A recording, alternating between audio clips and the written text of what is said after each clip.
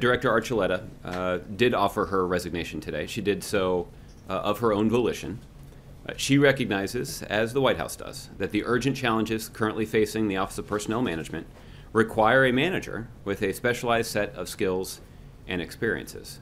That's precisely why the President has accepted her resignation and assigned Beth Cobert to take on the responsibilities of the OPM Director on an acting basis. It's quite clear that that new leadership with a set of skills and experiences that are unique to the urgent challenges that OPM faces are badly needed.